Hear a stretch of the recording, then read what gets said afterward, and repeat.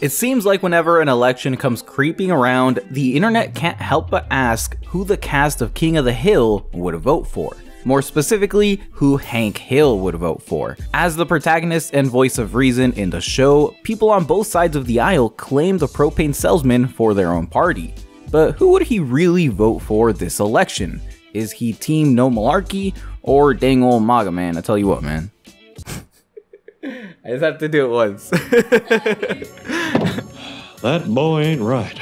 Now, the problem with trying to find out who Mr. Hill would vote for is that he's a cartoon character on a show that featured a number of different writers during its 13 years on the air. While the underlying motivations for Hank Hill and the rest of the cast remain consistent, their actions are a bit of a mixed bag. In one episode, Hank Hill's unionizing the workers of Megalomart, and in another, he'll be nostalgic about voting for Reagan. He respects Democratic President Lyndon B. Johnson while simultaneously discriminating against religious minorities in the hiring process. We're all Christians here.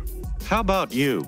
He's politically scattershot, and if you cherry pick examples from the show, you can basically make a convincing argument for any outcome. Despite this, there is a pretty clear through line to Hank's character. He's old school, culturally conservative, religious, he cares about his family, and in the words of Bobby Hill, "Why do you have to hate what you don't understand?" Hank Hill is a repressed individual stuck in the turbulent, confusing turn of the millennia, a time where extremes coexisted. We had both an infamously promiscuous president. I did not have relations with that woman.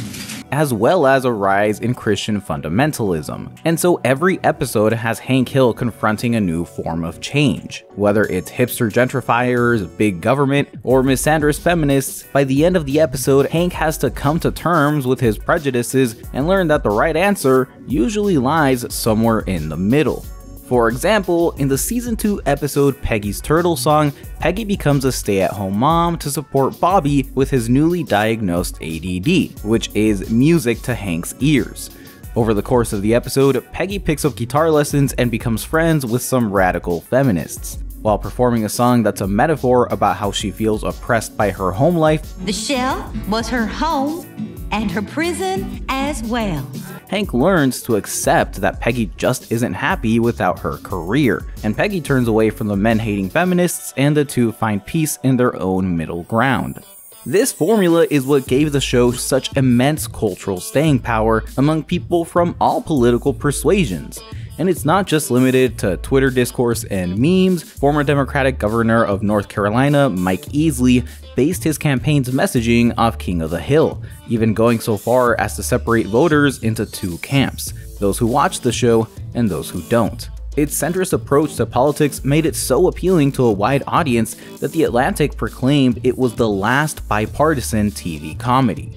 But while it could appeal to both liberals and conservatives, it wasn't exactly the even-handed show news outlets would have you believe. King of the Hill was a conservative show through and through. From the very first episode to the last, the show's antagonists are liberal caricatures. Meek paper-pushing bureaucrats, men-hating feminists, crazy environmentalists, and in one of the show's most bizarre episodes, the writers take aim at the American with Disabilities Act, portraying it as an undue burden on businesses that makes workers lazy instead of being, you know, a pretty essential piece of legislation for people with disabilities. While the Hills' conservatism is a far cry from the World War II era machismo and racism of Hank's shinless father, it's not a complete departure. A lot of Hank's patriarchal and authoritarian tendencies go either unchallenged or worse, validated when juxtaposed against the loony liberals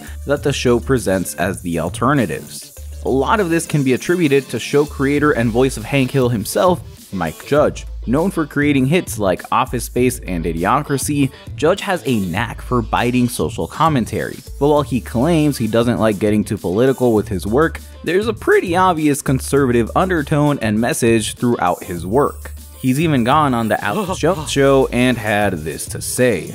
Hello, this is Hank Hill, and I'm telling you what, you need to listen to Alex Jones. Okay, I expected that out of Dale, but Hank, come on! If this is canon, then Hank is Team Trump all the way. Thankfully, Judge wasn't the only voice in the writer's room.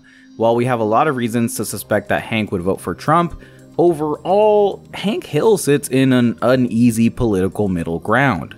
Take season 5's The Perils of Polling, which is probably as political as the show gets. After experiencing Bush's limp handshake, Hank is mortified. He studies the president's handshake and learns that he's not the man he thought he was. Disillusioned with his hero, he goes so far as to skip the election entirely by driving to Mexico with Dale. Ultimately, it's his sense of civic duty that gets him to race back to the US to cast a ballot, with his decision being left ultimately ambiguous. Applying this episode and the rest of the show's lore to Trump, it's likely Hank would have a similar crisis of faith if he ever met Trump. The 45th is infamous for his horrible handshakes, even the New York Times has written a story on it. And beyond that, Trump has gone on record saying that he likes his steaks well done, which would be a pretty big problem. What if somebody wants theirs well done? We ask them politely yet firmly to leave. Overall, Trump's big city phoniness would ring massive alarm bells in Hank's no-nonsense mind, especially if you watched any of his debates. Okay, Hank, try turning it back on now. You shut up, man. Listen, China ate your lunch, Joe. I can say confidently that if Trump ran in the 2000 election, Hank would be repulsed. Okay, future Daniel here, I looked it up and apparently he did run in 2000 with the Reform Party before dropping out in February, so the more you know. Over the show's 14-year run, the cast remained frozen in time in a pastiche of the late 90s and early 2000s. But we're in the 2020s now, and the simple conservatism of a small town community isn't quite so simple anymore. Over the decades, stratification among both sides of the aisle has increased dramatically. And if Hank Hill was around today, he would be 67. His politics, like everything else, would transform with the passage of time. And if we're talking demographics, Trump is the clear winner here. Middle-class families from small towns in East Texas who have been affected by globalization and immigration are the exact demographic that carried Trump to victory in 2016. On top of this, a big contributor to the rise of Trump has been his ability to tap into deeply rooted dispositions voters have towards themselves and the world around them. A minor but sizable group of voters in the United States have what the philosopher Erich Fromm coined the authoritarian personality. Individuals with this personality type have extreme obedience and respect for authority figures, a submission that has historically been weaponized to oppress minority groups. Researchers have found that a voter's authoritarian tendency is the best predictor on whether they'd vote for Trump in 2016, stronger than race, class, age, gender, and location. In the book The Authoritarian Personality, philosopher Theodor Adorno measures authoritarianism based on an individual's responses to a set of questions, and while it's not exactly a foolproof science, it's a solid basis to determine whether Hank Hill would vote for Trump. And when I was writing the script, I for sure thought Hank wouldn't check enough boxes to be considered an authoritarian personality. Sure, he's traditional, but he's against corporal punishment, he isn't hostile towards minorities, and above all, he's a free thinker, making him a leader, not a follower. But looking at the list and referencing it with his relationship with his boss, Mr. Strickland, a Clinton/Trump-esque figure, and his son Bobby, the evidence is pretty damning. Blind allegiance to conventional beliefs about right and wrong, submission to acknowledged authority, belief in aggression towards those who do not subscribe to conventional thinking, a belief in simple answers, resistance to creative ideas, a black and white worldview, and a tendency to project one's own feelings of inadequacy onto a scapegoated group. Combined with all the other evidence we have, it's hard to argue that Hank wouldn't be a Trump voter. Maybe he wouldn't be donning the red MAGA hat, but at least his sense of civic duty would keep him from abstaining, and he'd have to swallow any disagreements he might have with the candidate and vote for him anyway.